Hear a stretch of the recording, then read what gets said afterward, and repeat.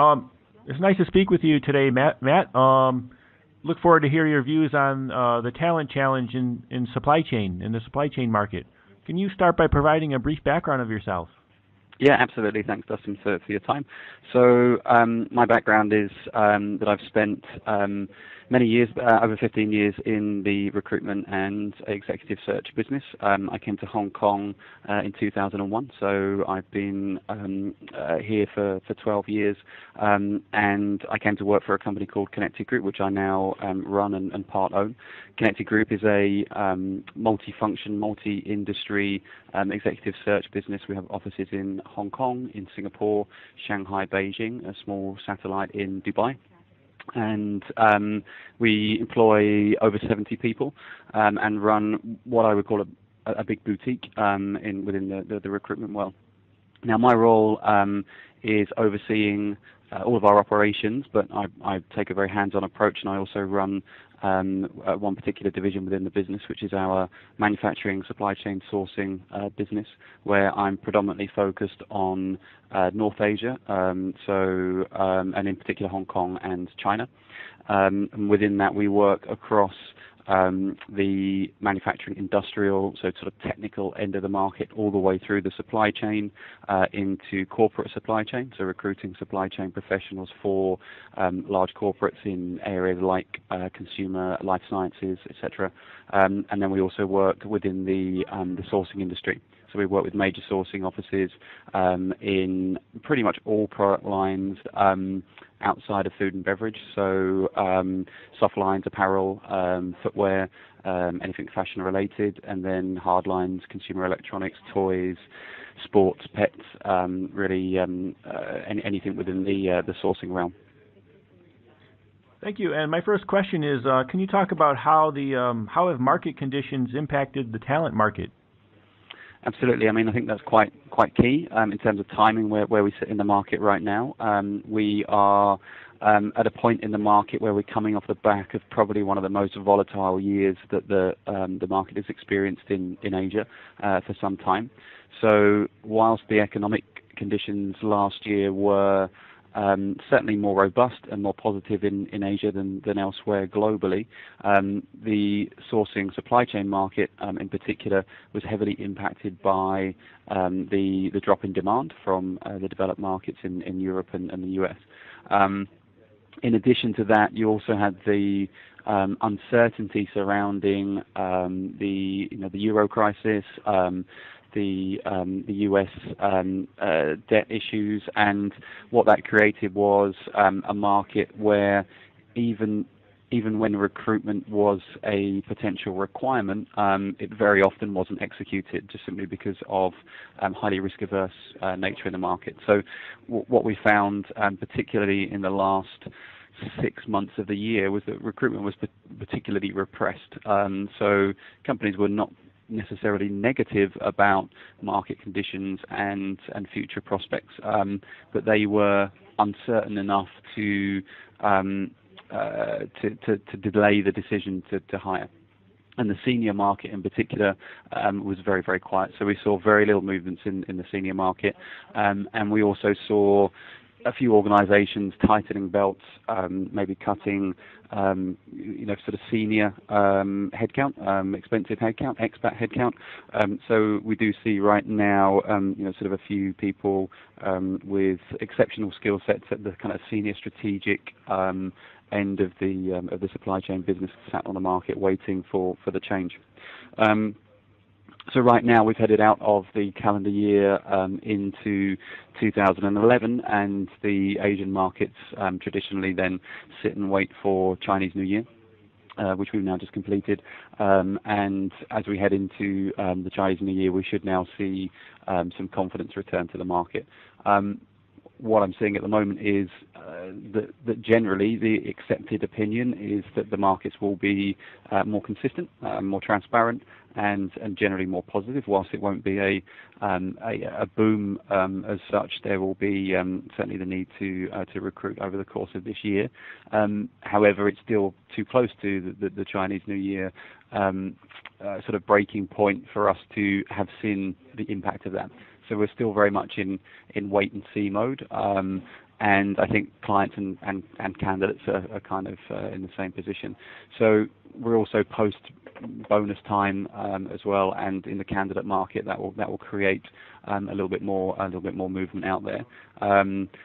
But at this stage, it's still kind of wait and see. So I think that the risk averse nature of the market is still there. There is more confidence, there's an underlying confidence, but people are just kind of waiting to see who moves first.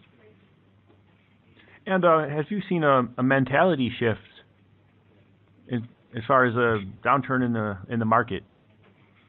I think so. I mean, I think I've been through a few downturns now here in Asia, and the first thing that happens is obviously the expatriate market tends to get squeezed. So I've certainly seen companies localizing or restructuring and removing some of their senior expat talent that sit on expensive expat packages, and that happens in all industries every time there's a this kind of shift in the market.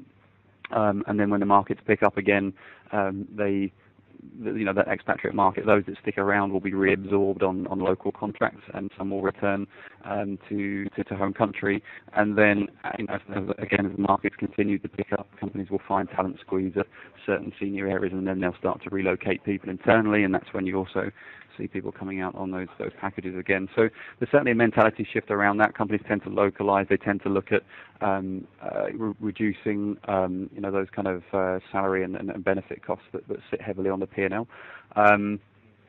I think the biggest mentality shift is that sort of real risk averse nature, i.e. it's better not to make a decision than to make a decision and be caught out and be wrong because the markets shift, and that's the same for candidates as well. So not only have we seen less hiring activity from companies, but what we see is when companies do want to hire, in order to attract good talent becomes more difficult, because those individuals that are probably performing well at their current companies maybe don't want to take the risk of moving to another organisation, being the last one in, the first one out if there is a change in market conditions. So definitely I would class the mentality on both sides of the market, client and candidate, as highly tentative. And do you have any recommendations? I think that I certainly from a client perspective. So let's look at my clients. Let's look at the employers out there in the market. My recommendation is that those individuals or those organisations that do have hiring plans for this year, that do have a strategy mapped out where they will have talent requirements, is that the sooner that they move in terms of trying to secure talent, the greater choice they will have of some of the talent that's currently available in the market. I do believe that there's going to be a talent crunch in about 2 or 3 months' time as everybody starts ramping up, and the slack gets absorbed in the market. In the meantime, because of changing strategy of a number of companies in the market, and some that have downsized and been through cost-cutting exercises, there's actually some very talented individuals across supply chain and in all facets of sourcing on the market, particularly at the upper mid to senior end. So there's some great individuals that could be secured. So sooner rather than later would be my advice for organisations, if you have that strategy already mapped out. I would also advise organisations, regardless of whatever their strategy is that there will be a pressure on talent in the market in sort of 2-3 months' time. So for those companies that have focused on cost cutting for the last 12-18 months, perhaps the message to the business has been more negative. Now's the time to start focusing on how you're going to retain your talent through the next 3 to 6 months, because it's actually been easy to retain talent over the last 18 months because people don't necessarily want to move, and that is going to change. So I think it's important for organisations to realise that now's the time to start trying to lock those people down, and make sure that your communication strategy is built around ensuring that your talented individuals understand what their career path is for them moving forwards. I think for candidates, my advice is be ready. My advice is that although there will be an upturn in the recruitment market, we're still not talking about a booming recruitment market. So it's important that you have your CV prepared and a true understanding of what it is that you're looking to achieve with your next move, so that when the opportunities do come up, that you can grab them.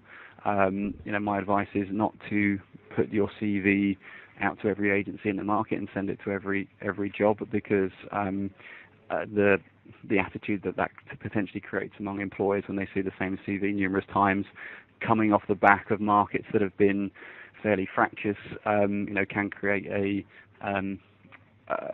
a brand issue for individuals in terms of the resume brand. Certainly be targeted, selective, focused, and ready, because there will be some interesting opportunities that come up in the market, but there won't be a huge amount of them. So if you are looking to make a move, then you need to be prepared. Well, thank you, Matt, for sharing your views on the talent challenge in the supply chain market. No problem at all.